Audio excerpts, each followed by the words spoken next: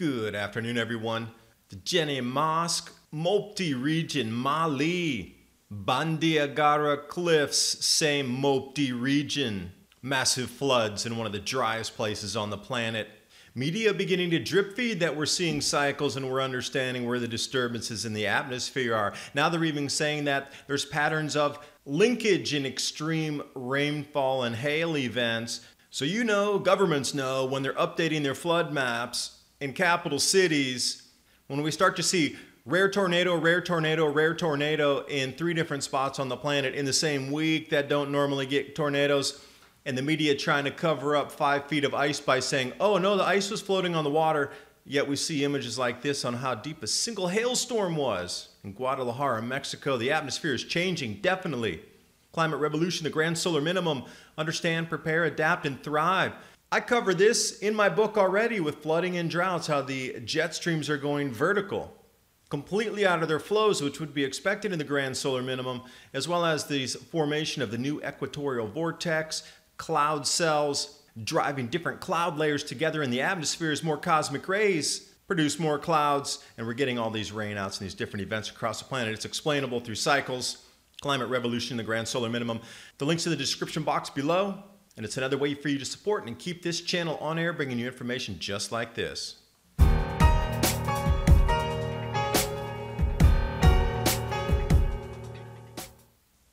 Now, you knew eventually they were going to have to start drip feeding information about all these changes related to our climate and sun connection. Researchers find patterns associated with extreme floods. Well, if it's a pattern, it's sure not CO2. So here they are. It's admitting it straight out now that it's a pattern. It's a cycle.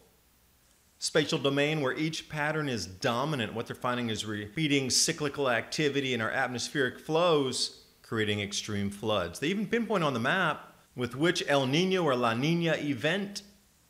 Those aren't CO2 driven. Those are natural cycles. If you're looking, but most people would skip right over this. You'd never even see it in your local newspaper. You have to actually seek this out online, and then you would find it. But related with this type of story rundown, scientists link California droughts and floods to distinctive atmospheric waves. Obviously, it's a cycle if it's a wave. Study finds more extreme storms ahead for California. New scale to characterize strength and impacts of arc storms. I've covered this before in a video. Now they're bringing a 5+ level because they know the intensity of arc storms are going to increase based on the intensification of the grand solar minimum and the way our jet streams are bending and colliding in the atmosphere. See, all these things are preparing your mind for these changes. They already know these changes are coming. It's cyclical. We see these every 400 years, and they're just telling you now, hey, we're in it again. Things are going to amplify. And these are expected changes. And now, interestingly enough, this article is from January of this year. They're trying to say that as a butterfly's wings will cause a typhoon on the other side of the planet, something very similar. Global patterns of extreme rainfall are linked to each other through the atmosphere, not over land. So if we're seeing extreme atmospheric changes, you would also see extreme rainfall, hail, and wind events too. Would you not? So they're linking everything back to central India and saying 5 days out, extreme rainfalls can be predicted in other parts of the world and different countries between there, depending on the atmospheric flows.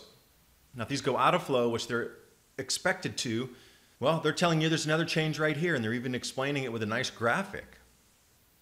They don't call it rainfall events. Notice that. Extreme rainfall events. They're already preparing your mind for extremes. And extreme rainfall is all we're seeing now. There's no more normal, steady rainfall for crops. Everything's in extreme. And also, when we're taking a look at some of the driest places on our planet, Mali, Western Africa, Jenny Mosque, incredibly famous, beautiful, photo-esque, Timbuktu in the back of the mind on this one. Where is this exactly? Area of Mopti there in the red, or you can see it in Mali in the orange on the left side of the chart there, wide out into the western portion of Africa, so you can get a good indication where this is. Some of the driest area on our planet.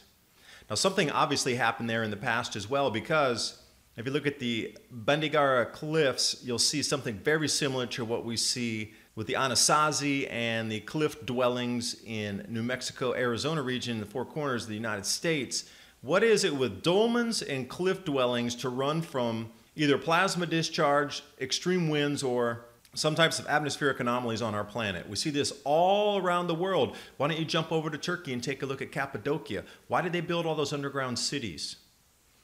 Something cyclic in nature is coming back here. And also, I do want to bring you to a real point in history here with the salt and the value of salt. You have to realize how easy it is for us to obtain salt these days.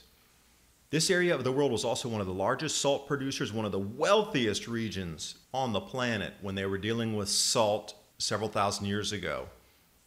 The caravans that came through in the salt trade, the salt blocks that were traded were equal to their weight in gold. That's how valuable salt was. That's how valuable it will be as a tradable commodity in the future. Grid down, long-term food storage, an enormous amount of salt will be incredibly beneficial to you in so many ways. But now we can just run out and buy a pink Himalayan sea salt lamp at your local store, comparatively to the secrecy they kept while mining salt in the desert 2 millennia ago. The reason I bring this up in this region is Mali, one of the driest places on our planet, floods and rain damage through the refugee camps. Now, if this didn't damage a refugee camp, this story probably would have not made the news, but the before and after, and it's not just a puddle there, it's miles and miles of an inland delta filling up, and I understand that they do have seasonal rainfalls there, but this is in the wrong place completely for the seasonal rainfall. And it doesn't usually flood out in these areas. That's why the refugee camps are there. They didn't want to put them in the flood risk zone. You're not going to put them in a delta where it's going to flood. Yet this place flooded. And again, other anomalies that you're starting to see. Governments across the planet know exactly what's happening with this Grand Solar Minimum intensification. Case in point here, Australia updating the flood maps for Canberra, the most comprehensive flood risk assessment map ever. And they doubled the areas that were showing flood risk. Why is that? Why did they go to the Uber in doubling instead of just 100? It's once in a century flood. Once in a 2-century flood wasn't good enough anymore. Why'd they bring that thing up so high? What are they planning for? The new flood assessment risk map there for you. All the links are in the description box below for everything I'm talking about in the video tonight.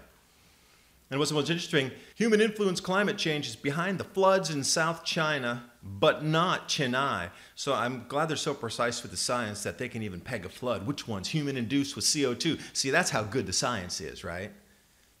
We've got these phenomenal hail accumulations, not talking about any CO2 driven over here. This is purely an atmospheric compression event. This is the beginning. Now imagine if this is a snowstorm in the middle of winter, your city is completely blocked in. You're going to run out of food if you don't have food in your homes. If this is a snowstorm like Buffalo, you'd be locked in your home for a month or more. Do you think you can actually survive in your home with a month? Do you have enough food in your house right now? And the media was so quick to dismiss it. Oh, it's floating hail and water. Don't worry about it. We'll come into that in a second here, but more atmospheric anomalies. Now, what are the statistical chances in 3 days to have extremely rare tornadoes in 3 parts of the world? What statistical possibility is that? Extremely rare large tornado hits southern Taiwan. There's a Linbian in Wanhua townships, and then we get the EF2 tornado in Bendigo, Victoria, Australia, and then we have another rare tornado in Liaoning province in China. People were so caught off guard, they'd never even seen one of these before. They didn't know what to do. And the news media even cited tornadoes in this region are rare. Well, all these news articles that you're seeing, rare tornado, and then we have this freak hailstorm that everybody picked up. I mean, every single publication across the planet published this story here. From business publications all the way to regular mainstream media. Unbelievable how much coverage this got. Well, it was an incredible storm. Phenomenal hail accumulations after massive hailstorm. Guadalajara, Mexico, 5 feet. But then the media was trying to dismiss it after it got so much traction. They're like, well, it was just a hail, and it got in somewhere a little deep, and then it started to melt, so the water rose, and then it was pushing the hail up, so it looked deeper than it was, really. And it was really just water under there. Was the final, they had to report on it, and then they tried to switch the narrative during the middle of the story to try to dismiss the actual thickness of the hailstorm. This is what gets me. Now, these are people walking across. It actually stopped those 18-wheel trucks and buried them. So how capable of our modern infrastructure are we ready to deal with a 5-foot hailstorm or a 5-foot snowstorm that drops in an hour? So I wanted to dismiss these stories right away of saying, oh, it was just a bunch of water under there pushing it up, and it was really just a real flood, and it was only a few inches of hail, and that's what we're seeing. I don't see any water under the hail there. And I thought, well, let me dig a little deeper. Maybe that's just one single photo. And then, oh, here we have another one. Check out that woman on the bottom there. And those cars, those are being pushed up like an avalanche would be, or a mudslide where the vehicles get pushed, because if it was water, that car wouldn't be tail have extending out of the ice itself. Now, I've talked about these same events with the flooding and the droughts in the Grand Solar Minimum climate revolution. The jet streams are now going vertical. They're completely out of their flows. Magnetosphere is weakening. Our magnetic poles are on the move. Now, this new phenomenon called the equatorial vortex, this is where we're getting a lot of these heat spikes from. You're familiar with the polar vortex that pulls cool air down from the Arctic? Well, we have this new one evolving. They just renamed this thing a couple of years ago called the equatorial vortex. You don't hear about it in the news too much because it explains the heat. And when you hear a vortex, you're like, I never heard that one before. But it's called the equatorial vortex, and it's doing the same thing the polar vortex is doing, only from the equatorial bands, bringing warmer air up into places like Norway. Oh, it's global warming. No, it's the Grand Solar Minimum in a 400-year or 2,000-year cycle bending our weather, and it's going to get more intense and more extreme. All explained in the climate revolution. Thanks for watching the video. Hope you got something out of it. And tonight's video has been brought to you by TrueLeafMarket.com, heirloom and organic seeds for any grow zone on our planet. Another essential skill set I do cover in the book is you're going to have to grow food. That's why I'm so much a fan of seeds, sprouting, growing, grow guides, share with your friends, have fun. It's a camaraderie type of thing that you'll never experience except for growing food together, harvesting it together, and eating together after you've grown it for months and months. Hope you can have that same experience with some of your friends, and I'll see you next video.